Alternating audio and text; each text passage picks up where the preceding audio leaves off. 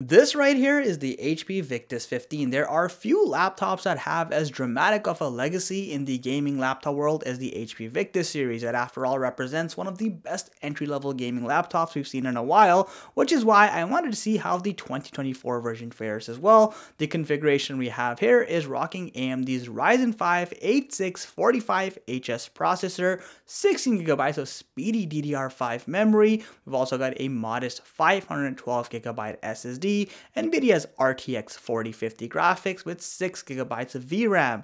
We also get Wi-Fi 6 and Bluetooth 5.3 standards, and finally this is a 15-inch display with a full HD Plus resolution. Now, like I mentioned, the Victus 15 has quite the legacy behind its name, and we're going to see in today's review if this iteration can live up to all the predecessors' hard work and effort. So let's see what this laptop is all about and whether or not it's worth your hard-earned cash. The HP Victus 15 comes in some pretty standard looking cardboard packaging, but hey, at least the box is pretty fancy looking with that black color, I suppose. Nonetheless, once you open it up, behind some more protective packaging, you will of course find the crown jewel, the Victus 15 itself, but more on that in a quick minute. You also have a understandably large 200-watt charging adapter with a barrel pin connector, and again, given this is a gaming laptop, this is totally fair game. You also get the standard wall outlet charging cable piece and some basic documentation.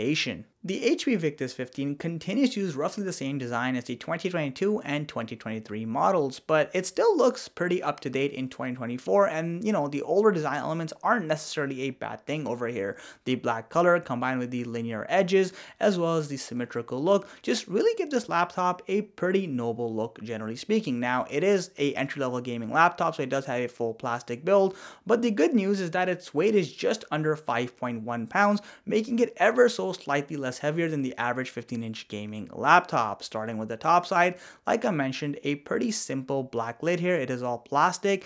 It's also fairly fingerprint resistant, which is always a good thing in my opinion. And you'll also notice you have that classic shiny or reflective V logo for Victus, of course, which actually looks very nice and premium. You get your fair share of I/O ports over here. So on one side, you've got a HDMI 2.1 port. You also, interestingly enough, get a Ethernet port, which is nice.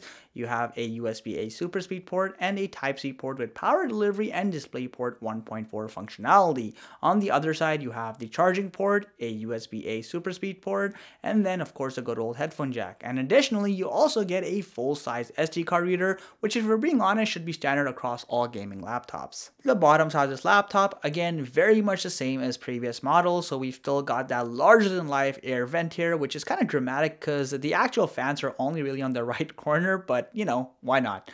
You'll also notice you have the standard plastic lid, and then you have two bottom firing speakers, one on either corner. When you unfold this laptop, you really appreciate the large palm rest you have here. If you don't know any better, you might be fooled into thinking this is a 16-inch laptop because of the optical illusion all that space creates. At the center, you have a nice large trackpad as well. Unfortunately, it's still a plastic surface one and a very flexy one at that, so there's a lot of flex going on here, which just doesn't feel very high quality. Thankfully, it does have some tactility. I guess there's that good news, but I guess if I was HP, my defense would be, who even uses a trackpad with a gaming laptop? Well, yeah. The keyboard over here is decent in my opinion, so you've got, I guess, kind of smallish keys over here because of the more compressed layout of the 15-inch form factor. I've never been a big fan of the font that HP uses with their gaming laptop. That's a personal preference, no hate there. And then you'll also notice the keyboard is fully backlit, which is nice, and it's quite bright, mind you. You also get the inclusion of a full-size 10 keypad, so great for productivity. And then you also have that artificial speaker grill on the top. It's not actually a speaker grill, it's not even a passive cooling vent, it's just HP doing HP design things. Now, as far as the actual typing experience goes, I'm happy to report you get a decent amount of key travel and a decent amount of tactility as well. It's not going to be the best keyboard you've ever used, but for gaming purposes as well as general productivity, it's pretty good. The hinge quality of this laptop is about as reliable as the current economy. It wobbles a ton, it's loosely put together, and it honestly feels like it is going to get bad over time with wear and tear, so make sure you're gentle with it if you do get this laptop.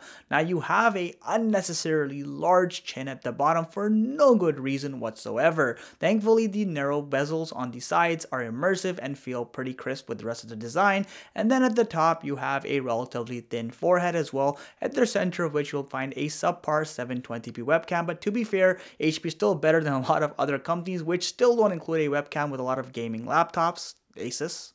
The display here is about as good as you'd expect an entry-level gaming laptop's display to be. I mean, to be fair, this laptop is significantly cheaper than a laptop that would have a more premium display in the gaming world. So you've got a full HD display here with a high-quality IPS panel and some pretty good viewing angles. You've got a refresh rate up to 144 Hz, allowing for an optimal gaming experience, though you only get a peak brightness of up to 300 nits, which isn't very bright. Thankfully, you do have a matte finish with an anti-glare coating, so that does help quite a bit. Now in the color department side of things, you've got a 62% sRGB rating. Needless to say that colors aren't going to look particularly flush or vivid over here, and while this laptop should be pretty good for general productivity and gaming needs, I would not recommend it for creative or color sensitive purposes. A quick recap of the performance specs. So for this model, we've got AMD's Ryzen 5 8645HS. That is such a long name, it throws me off every time. We've also got 16GB of DDR5 memory and NVIDIA's RTX 4050 with 6GB of VRAM. Depending on where you are, this laptop also comes with lower end GPU configurations, higher end Ryzen configurations, and Intel variants as well. The general productivity capabilities of this machine are obviously going to be super fast and snappy, so we won't spend too much time entertaining that. More demanding activities like programming and code compilation, again thanks to a powerful CPU, are super smooth and efficient. More demanding activities like 3D rendering and modeling, again totally possible thanks to having an onboard GPU, which makes a day and night difference. Even the most demanding activities like 4K multi-layer video editing, for the most part, was a pretty smooth experience with this laptop. So programs like DaVinci Resolve can easily handle multiple layers without too many frame drops. Now, once you do start adding stuff like color grading, you start seeing limitations of the Ryzen 5 processor. In those cases, a Ryzen 7 would definitely be of more benefit. But generally speaking, a very powerful experience. I'm gonna guess you bought this laptop for gaming needs, just a hunch, but all jokes aside, it is a pretty capable device. Now look, the RTX 4050 is not the kind of GPU you get for high performance gaming. It's the kind of GPU you get to be able to run any modern day title with decent settings. A great example is a game like Doom Eternal, a AAA title that smoothly can run on higher settings with a consistent 120 plus FPS on that full HD display, making for a great gaming experience. More CPU intensive games like Cities Skyline 2 also do pretty good despite having the middle end Ryzen 5 processor here, though you will notice if cities get very populated, you do start seeing again small limitations with the Ryzen 5, where the Ryzen 7 or Intel's i7 model might be a better choice. And then games like Counter-Strike 2, for example, which are super optimized and not so demanding, you can easily exceed well over 160 FPS with high settings, truly utilizing that 144 Hz display. And then you also of course have games like Fallout 4, which are older AAA titles that can be completely maxed out, giving you frame rates well north of over 90 FPS, providing for a very nice experience and truly justifying the point of getting a lower end GPU like the RTX 4050. I believe AMD truly shines in the thermals departments. For example, under unrealistic peak loads, this laptop hit an average surface temperature of just 41 degrees Celsius, which is pretty nice for a gaming machine. More realistic loads will yield you around 38 degrees Celsius, again a pretty healthy number. Now fan noise is pretty good as well, so yes, you can hit a maximum fan noise up to 59 decibels under peak loads, but you don't hit that number too often unless you are doing long gaming sessions or 4K video editing, so the thermal management here is pretty effective and efficient.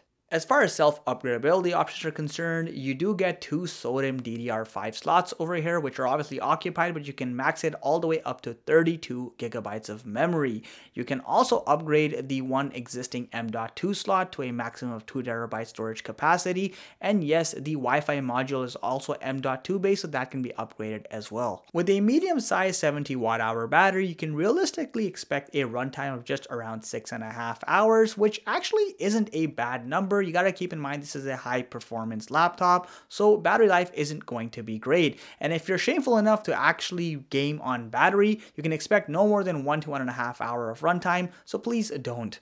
Now, as far as speaker quality is concerned, you'll get a decent amount of volume and a decent lack of distortion in a good way, but these speakers aren't anything to write home about. They are bottom firing speakers. Here's a quick sound test for reference.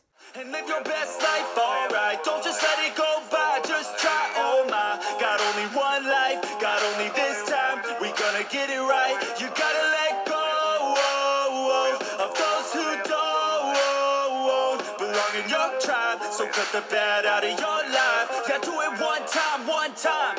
With an approximate retail value of $1,000 for the configuration of the HP Victus 15 we have here today, I honestly believe this laptop gets all the things that matter the most right, despite having certain flaws. Performance, for example, is great, whether you're playing AAA titles that are both new or old, or modern day mainstream games. They all run at relatively healthy settings in terms of graphics while maintaining high frame rates. This laptop has exceptionally well done thermals. Part of this is credited due to AMD as well, but again, it doesn't get too hot. It doesn't thermal throttle a lot, which is a really important factor with gaming laptops. You also get a decent selection of I/O ports, and the trackpad, keyboard, as well as the general build quality isn't too shabby either. Now granted, other metrics of display like the poor color quality or low brightness, or the fact that that hinge mechanism seriously needs to be tuned and improved, kind of hold this laptop back from being the perfect gaming laptop. But again, if you're willing to overlook those limitations, then you'll find this to be an otherwise great laptop. And by the way, depending on where you are, this laptop has a ton of configurations both with AMD and Intel, so the model I might have reviewed might be slightly different from the configuration you have, as well as the pricing as well, since this laptop frequently goes on sale, which is always a good thing, of course. Nonetheless though, let me know what you think of the latest HP Victus 15, and if this is a laptop you think is worth investing in 2024. Thank you so much for watching. If you enjoyed the content, please consider subscribing to the channel and liking this video. Catch you in the next one.